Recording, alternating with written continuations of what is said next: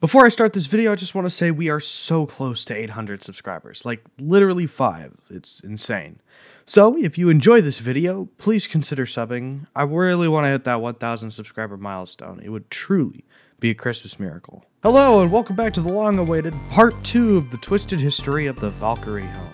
Last time we talked about their origins and some of the older, weirder Valks, and today we're going to be getting into some more old and weird Valks, I guess.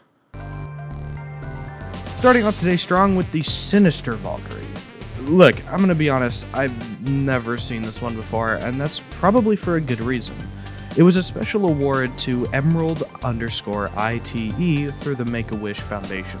I love stories like these, hats that are awarded to very special people for very special reasons. Think like the Ultra Commando and the Diamond Hat. Next is a little more interesting. The Emerald Valkyrie is weird. I guess it's kind of like what the Sparkle Time Valkyrie was trying to be. At any rate, however, this hat is rare, like super rare. Probably rarer than the Black Valk. Actually, yeah, it is rarer than the Black Valk. Only 50 of these things were ever sold on Roblox, which is about 3 times less than the Black Valk. I have to say, this might be up there with the prior in terms of looks, though. While the Black Valk goes well with pretty much anything, this one definitely fits in well with other hats as well. Especially if you like green. Like really light green.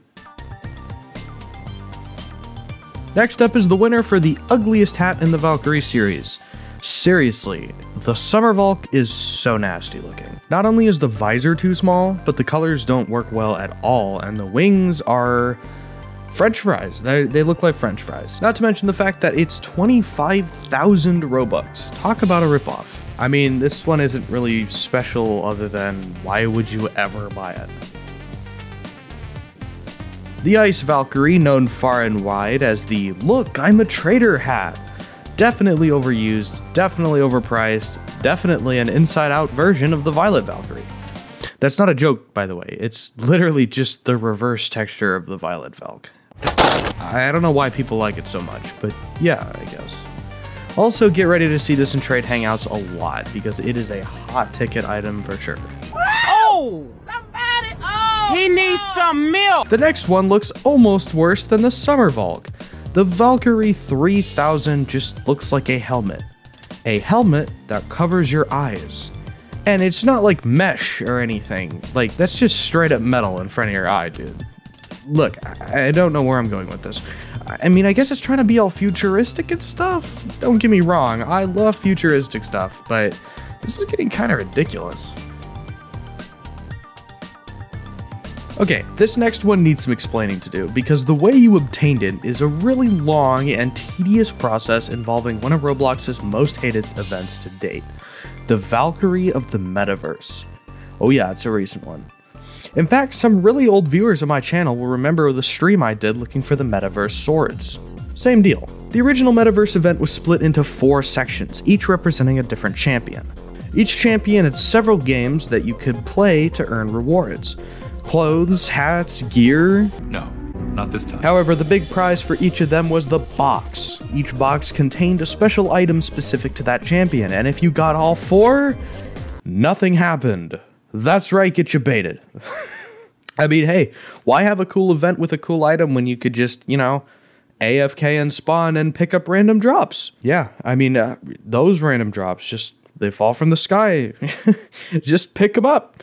Pick them up and congrats. You just did such a good job AFKing and spawn. Here's a Valkyrie helm that looks nothing like the leak in the promotional art.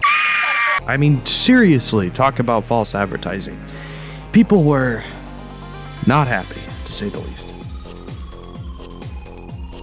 And to wrap up the Valkyrie helmets, we have the Valkyrie of Testing, a uniquely shaded purple and white Valk that is handed out to specific QA testers who sign a non-disclosure agreement and help out with Roblox events. Basically, the way you become a QA tester is if you apply through the Roblox developer forum.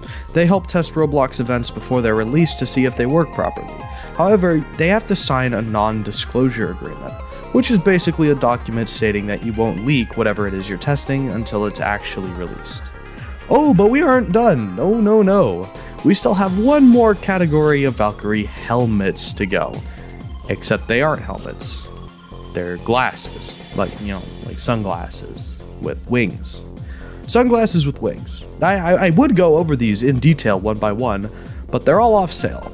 Except for one, the black Valk shades, or whatever they're called, are limiteds, and trust me, they aren't worth buying. I mean, all of them, they're ugly. They look very ugly.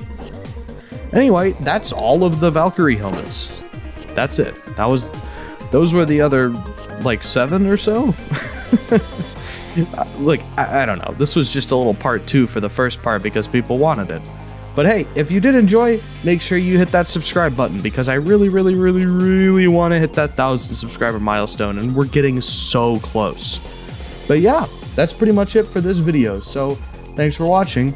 I'll see you guys next time.